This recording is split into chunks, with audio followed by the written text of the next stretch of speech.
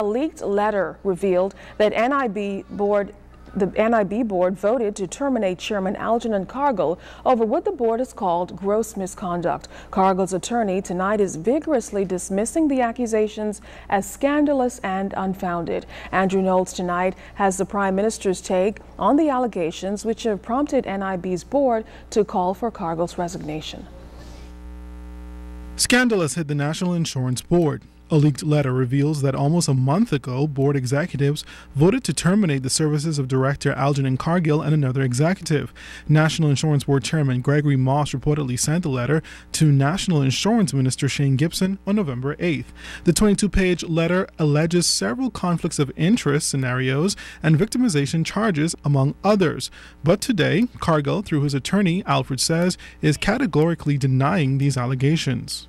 The allegations are scandalous, the allegations are false, and we are currently reviewing the allegations with our client in terms of advising him of his legal remedies. According to Mr. Sayers, Cargill expressed pure and utter shock over the claims, especially since all of the transactions referred to in the letter would have been sanctioned by the chairman and the board.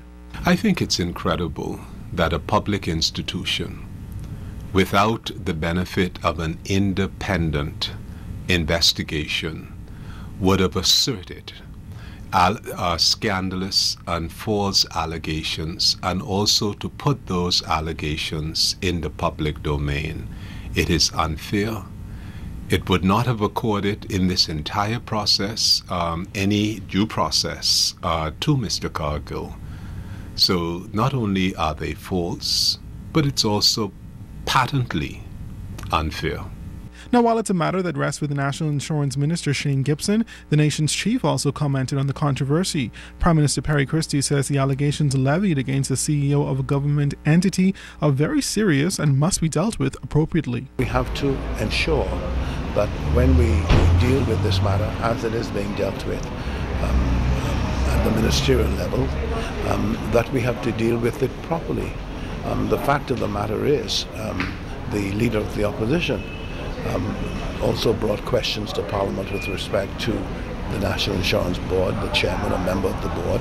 All of these are matters where, as Prime Minister, I have to be put them to an inquiry to tell me what the facts are so that we may make the right decisions with respect to those things. Prime Minister Christie also spoke to the letter being leaked. It is always very difficult when people try to force the hand of an administration by leaking information. There is always a better way to do it than to leaking it, but the fact of the matter is, it is what it is, and we have to deal with it. Now, this isn't the first time there's been an attempt to oust the NIB director. Back in May, union executives of the Public Managers Union and the Union of Public Officers were unsuccessful in their bid to remove Cargill through a no-vote confidence, charging dissatisfaction with his leadership style. Andrew Knowles, ZNS Network News.